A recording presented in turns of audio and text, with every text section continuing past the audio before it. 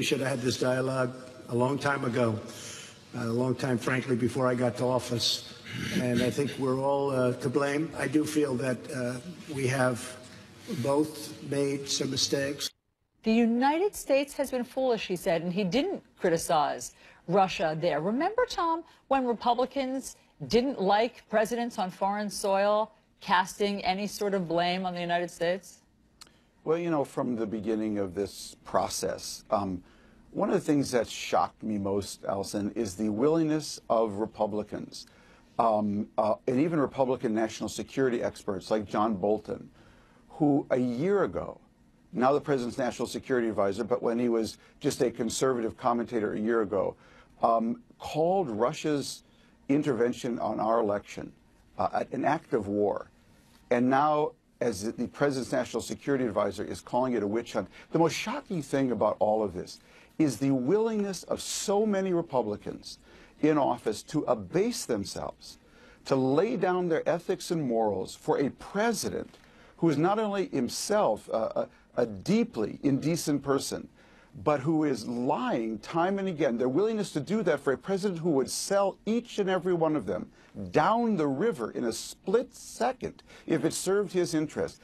It's shocking to see so many Republicans lay themselves down that way. As I noted in my column, at least Stormy Daniels got paid for her silence.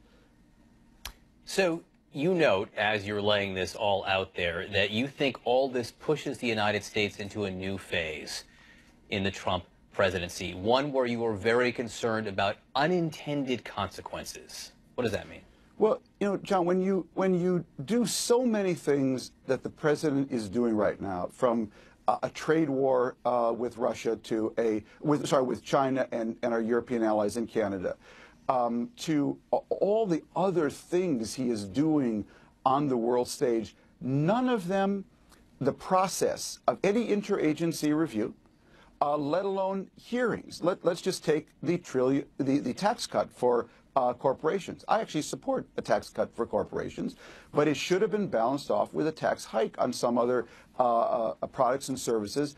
Otherwise, we're going to end up with $1 trillion more in debt. That's going to push up interest rates. That will strengthen the dollar. And by the way, that will increase the trade deficit.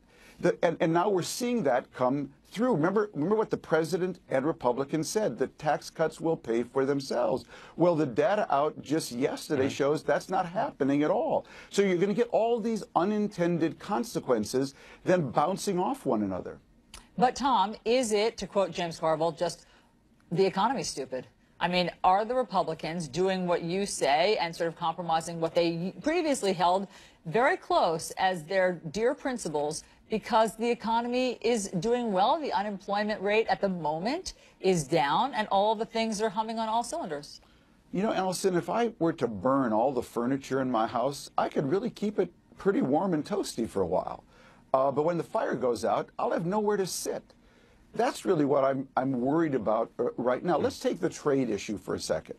How would I think a rational president approach this? First of all, let me be very clear. I have supported the president on the China trade issue. We have a trade problem with China. China got rich over the last 30 years through hard work, investing in infrastructure, investing in education, delayed gratification, and cheating on WTO rules, non-reciprocal trade arrangements, and general shenanigans about not allowing our companies the same access we allow theirs. They got rich over the last 30 years around tennis shoes, T-shirts, and solar panels with that strategy. If we allow that strategy to go forward on the issue of aerospace, artificial intelligence, supercomputing, we're going to have a real problem. The president's right on that. But how would you approach that? Well, I'd approach that by first getting all my Asian allies on my side. I might even sign a trade agreement. We call it TPP, for instance. Then at the same time, I'd get my European allies on my side because they have the same problem with China. I wouldn't slap steel and aluminum tariffs on them. Then I'd sit down with the Chinese in secret, in private, and say, now we're going to have a trade negotiation. I'm not going to get in your face. We're both going to come out and announce a win. But we would have real leverage on our side. Instead, Trump blew up TPP. He blew up relations with the EU, and he did the whole thing in public, and now it's a big face issue between us and China. Thomas, stick around. We're going to talk to you much more in just a second. We want to do a quick reset. We want to thank our international viewers for joining us right now. For you, CNN Talk is next. For our U.S. viewers, New Day with Thomas Friedman continues right now. And good morning, everyone. Welcome to your new day. So the White House caving to mounting criticism, and they have now postponed that second Trump-Putin meeting that the president had wanted. President Trump had just invited Vladimir Putin to Washington last week, even though President Trump was almost universally criticized for taking Putin's word over that of his own intelligence agencies while in Helsinki. Putin apparently never responded to the White House invite, so now National Security Advisor John Bolton claims the president decided to wait until what they call the Russian witch hunt is over. Secretary of State Mike Pompeo really clashed with Democratic and Republican senators on Capitol Hill. They want to know what the president agreed to with Vladimir Putin, and the Secretary of State more or less refused to tell them. So we want to bring back New York Times foreign affairs columnist and author of the bestseller. Thank you for being late, Thomas Friedman, with us again. Let's run down some of this news that really has developed over the last 24 hours. And since you wrote that column, Thomas, you were concerned that the president's putting Russia first, not America first. He has since suggested, or John Bolton has, I suppose, that this meeting with the White House with Vladimir Putin is going to be delayed. Do you see that as a positive development? Yeah, I mean, I never understood why the first meeting had to happen, let alone the second one. You know, we do have issues with Russia, but they're really all about Russia's behavior. You know, let's remember a Dutch-Australian inquiry, which came out a few months ago, found that Russia was responsible for providing the weapons that shot down a Malaysian civilian airliner over Ukraine. We know what Russia has been doing in Syria. We know they've seized Crimea and are intervening in Ukraine with their little green men. We have a lot of issues with Russia. I'm all for talking about them, but it should be on our terms, not their terms. Hey, Tom, you brought up the shift, the 180-degree turn that John Bolton, National Security Advisor, has made in exactly 1 year. And just to put a finer point on it, I want to read what you're referring to the viewers. So a year ago, John Bolton wrote this op-ed about Russia. He said, attempting to undermine America's Constitution is far more than just a quotidian covert operation. It is, in fact, a true act of war, and one that Washington will never tolerate. Fast forward 1 year. Here's what he said yesterday. The president believes that the next bilateral meeting with President Putin should take place after the Russia witch hunt is over. So we've agreed that it will be after the first of the year. How do you explain what has happened to John Bolton in 1 year that he now believes that an investigation into what he considered an act of war is a witch hunt? Well, Allison, the degree of careerism and sycophancy in Bolton, who called it an act of war a year ago, now calling it a witch hunt, it just takes your breath away.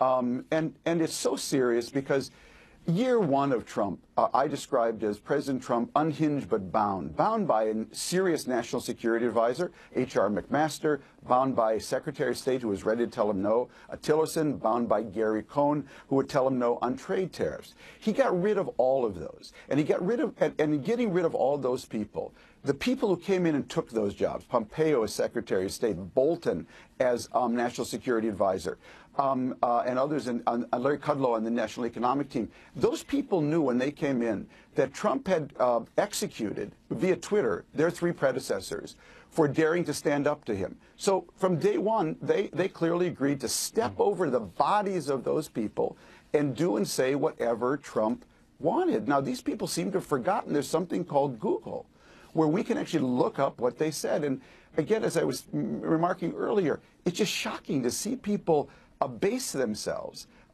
for these jobs at such a key time on such key issues. Well, Secretary of State Pompeo, who replaced Rex Tillerson, who you were talking about, was up on Capitol Hill yesterday, and he was facing a lot of questions about what we've been talking about, which is the Russia meeting. What did President Trump agree to with Vladimir Putin? What did he confront him on? And we just don't know, because there were only two people plus interpreters in that room. Let's just play a little bit of the heated exchange between the Secretary and Senator Bob Menendez. Has the president told you what he and President Putin discussed in their 2-hour closed-door meeting in Helsinki? Presidents have a prerogative to choose who's in meetings or not. I'm confident you've had private one-on-one meetings in your life as well. You've chosen that setting as the most efficient I way just asked you a to... simple question. Did you? You can't eat up my 7 minutes, Mr. Secretary. Did he tell you whether or not what happened in those 2 hours? Yes, Senator. The predicate of your question implied some notion that there was something improper about having a one-on-one meeting. I completely disagree with the premise of your question. I didn't ask you a predicate. I asked you a simple question. I hope we're going to get through it. Did he tell you what transpired in the 2-hour meeting? I've had a number of conversations with President Trump about what transpired in the meeting. Is that what you were talking about before, Thomas? Is that a reasonable answer from the Secretary of State? Just shocking to compare a private meeting of a senator with a summit that was largely held in private by the President of the United States with a leader accused of interfering in our elections on his behalf. To compare those two is preposterous. I listened to that hearing. I didn't listen to every word, but I listened to a lot of it. And it was very obvious that Pompeo could not say directly that he knew everything that went on in that private meeting. We also know that the Director of National Intelligence, Dan Coats, was not consulted about another summit with Putin. We've read that General Dunford, the chairman of the Joint Chiefs of Staff, doesn't know what was going on there. That's just appalling. And so where does that leave us? How will we ever know? And if we never know, which is more likely, what happened during those 2 hours, what is that? Where does that leave the American public? Allison, we have a real problem. We have a president without shame, backed by a party with no spine, echoed by a network without integrity. That is a huge alliance that is ready to lay itself down for anything this president wants. And there is only one answer to that. There has to be a check on this president's power. That is what the next midterm elections are about. I am not some raving Democrat or liberal, if you know my column. I have some conservative twitches as well. But I know one thing. There's only one issue on the agenda of the 2018 election. Will we have a check on this man's power? Therefore, you must run as a Democrat, vote as a Democrat, canvass for a Democrat, raise money for a Democrat, or drive a Democrat to the polls. That is the only way we are going to get a check on his power. This is not about liberal legislation. Nothing's going to happen between 2018 and 2020. Trump's not going to sign anything. But there has to be, for the sake of our country, a check on this man's power when you have a president with no shame, a party with no spine, backed by a network ready to be his bullhorn and parrot. There has to be an independent check on his power. Well, there's a suggestion from some people that we have on this show, and there was a suggestion from Secretary of State Mike Pompeo yesterday that in a way there is a check. If you look at what the government has done versus what the president is saying, it is different.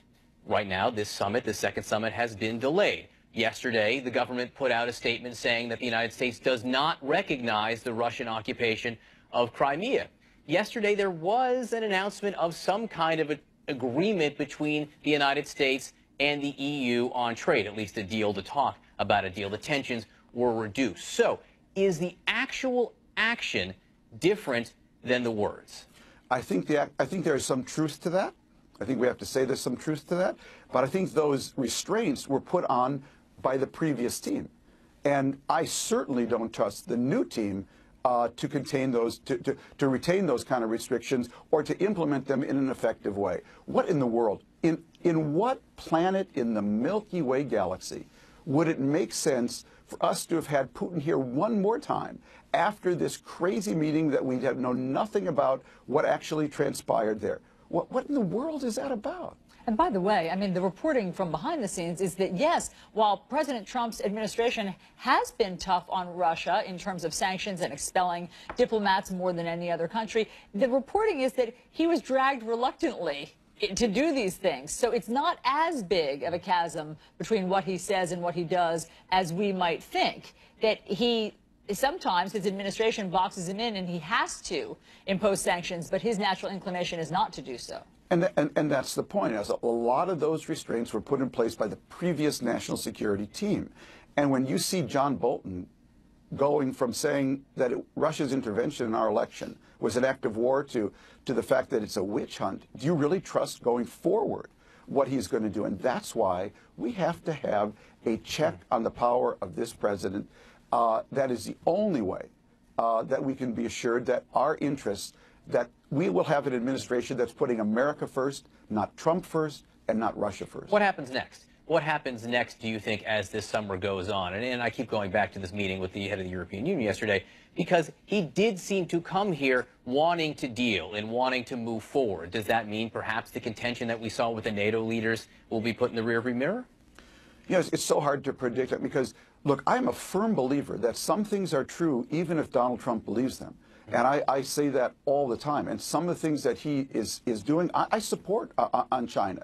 It's just a question of, are you going to get it done in a way, in a rational way? One of the problems of all this personal diplomacy is when you've made it personal with Kim Jong-un, the leader of North Korea. And I think the president deserves a high mark so far for what he's done with North Korea. But when it's all personal, if the other guy starts cheating on you, you're very reluctant to call him on it because you've made this so personal that it really involves you having to back down in ways that can be very embarrassing. Same with Putin. There's a reason we have a process for doing these things. There's a reason you have congressional hearings for doing these things.